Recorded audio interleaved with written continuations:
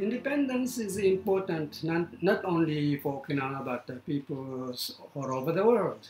America was a colony of England, uh, and they fought to become independent.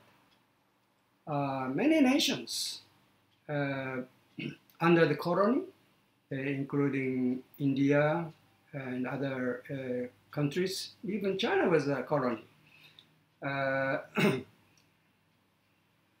So all became independent. Okinawa, Ryukyu, as I mentioned, was a kingdom once, many hundred years of independence they enjoyed. But if you lose independence, you lose your self-determination, you are like a slave of controlling, ruling nation. Who wants that kind of subordination?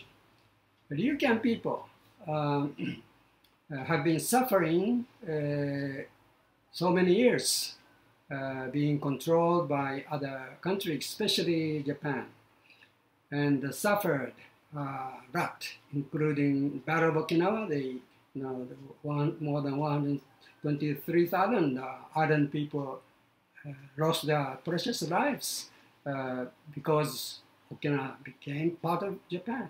And Okinawan young men are drafted and fought and died in China, Chinese continent, even during the Battle of Okinawa. So, what Okinawan people need is their independence again, regain their independence, so that they can determine their own future. Today, Okinawan democracy is being destroyed, human rights being destroyed, culture being destroyed, including language destroyed. Many precious things are being destroyed. So we don't want this. We need to regain independence, to regain identity, self-respect, and human rights through self-determination. So, independence is very precious, important, not only to Okinawan people, but people all over the world. No one should be suppressed.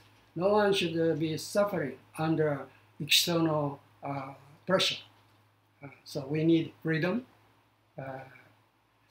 self-determined, independent nation. Now, what would an independent Okinawa or Ryukyu look like? Oh, we will have our own self-government. We want this government to be democratic. So our government a new government will have president who will be directly elected by people above 18 years old. And like the rest of the world, or people enjoy democracy. So we want to have a Republic of Ryukyus, being democratic, in which people can enjoy freedom, self-determination, pride, dignity, and so on. Now, what about the economy? What would the economy of an independent Ryukyu look like? Many people say without economic power, without economic independence, we cannot have political independence. This is totally wrong, totally wrong. There are many nations who became independent politically first. Economy will follow. Economy will follow the political independence.